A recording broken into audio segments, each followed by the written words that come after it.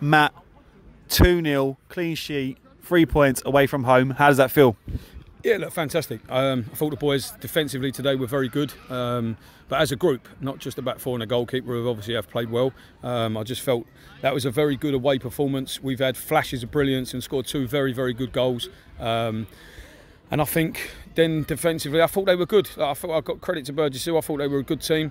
It's a tough place to come down here. The pitch was great today. Tough conditions in the first half, hence the fluffy barnet. And yeah, I thought I'm delighted for the players because it was a different type of win to what we're probably expecting. And I think it showcases another side to the group, and I'm delighted for them.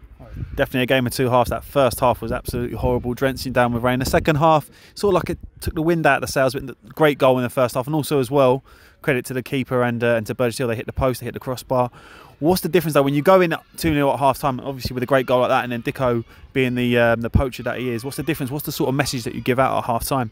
I still felt we needed to be better, so it's always looking at things that we can improve on at half time. It's very easy to pat us on the back at 2-0 up, but we didn't do that on Wednesday. We didn't do that away at 3-0 up at Littlehampton, and we certainly didn't do it today. So there was areas. What we had to make sure is that we managed the conditions in the first 15 minutes of the second half, because you weren't going to dribble it, you weren't going to play through midfield because it was getting stuck in the water. And I felt that we did that. But like I say, I have to give credit to Burgess, who I thought for large periods they were a better team. But ultimately we've scored 2 goals and they haven't scored. So that's we lost to Ashford 2-3 weeks ago in the league 1-0, and we were by far the better side. So like I say, I'm pleased the fact that we showed a different side to us today. But half time it was just a case of just tactically just changing slightly how we would normally play due to the conditions. But in fairness to the pitch played well, and obviously by the end of it was back to sort of normal.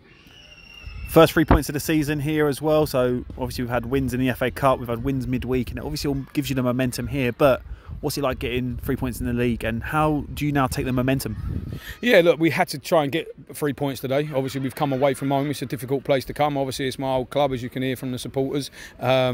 With some friendly banter, shall we say. But yeah, look, I think it was vitally important for us this weekend to start putting some points on the board.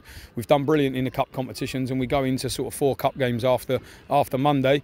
So it's really important now. If the boys want to kick on, they need to now look at themselves and make sure that we recover properly for Monday, because Monday's going to be another tough game. I haven't seen any of the results because my phone was that wet I couldn't look at it at half time. So I don't know the other scores, but we'll look at that. Obviously we've had Beckenham looked at today, so we'll do the information tomorrow and we move on to Monday. But it's a tough weekend for us. Monday's a massive day. It's a bank holiday. We want to get as many people down as possible at the ground. And you just said it there. You know, it's important to recovery. What other messages do you give the boys with such a short turnaround? Yeah, look, it's down to them. Like, at the end of the day, we know that we'll give the same level of information. We won't change that. We'll do the same level of detail. We'll do the same. Everything will be done no different to what we've done it today, and the players have to do the same. They have to apply themselves. But I trust the players that are going to do that. I think it will come out on Monday. Look, Beckenham have played today as well, so we're both in the same position. We've got a decent sized squad, so we can look at whether we need to change 1 or 2 things. But ultimately, after winning 2-0 away from home, people are going to want to play. So we've bringing on the likes of Callum Peck, and Gerson Dos Santos is back now as well from injury, and we've got 1 or 2 out still on loan that we can look at and see whether we need to fetch them back in. But yeah, look, I like to say it's an important one to get off the mark.